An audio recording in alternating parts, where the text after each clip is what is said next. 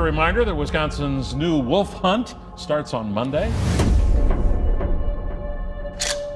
There's a group of extremist anti-hunters out there who seem to, as far as I can tell, enjoy making hunters' lives miserable. I'll tell you what, you're f***ing up our hunt is what you're doing. Really? We tried being nice and telling you to leave. National forest lands. These are public lands. One of the leaders of the Wolf Patrol is a convicted felon by the name of Rod Coronado.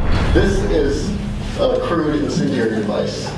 It is a simple plastic jug which you fill with gasoline and oil. These labs, these fur farms, these factory farms, these stores, they weren't built for any other purpose than to kill animals. And so in that way, there's no purpose for that building on this planet.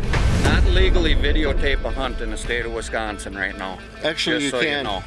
So if I say that my intention is not to impede you, it's to document what you're doing so that I can bring that video and show the public that this is what I think of hunting and try to change public opinion or something, then I'm not guilty of any of it. Just because you say it doesn't mean it's so. We got dogs coming, and the goddamn trucks are running here full time. I don't think I've ever heard so much mudslinging against one organization in such a short period of time. New numbers from the state shows Wisconsin's wolf populations is on the rise. This is the way that I try to honor my ancestors by recognizing that what is being done to nature and animals today is still very much wrong as it was 100 years ago. No wolves. Look at that. See a license plate? When I was a young man, I was full of piss and vinegar. And I was a committed animal rights activist and a radical environmentalist, as radical as they got. What laws are we violating? Hunter harassment law. Oh, I'll take a citation for that. I don't believe it's hunter harassment. I've spoken to my lawyers about it.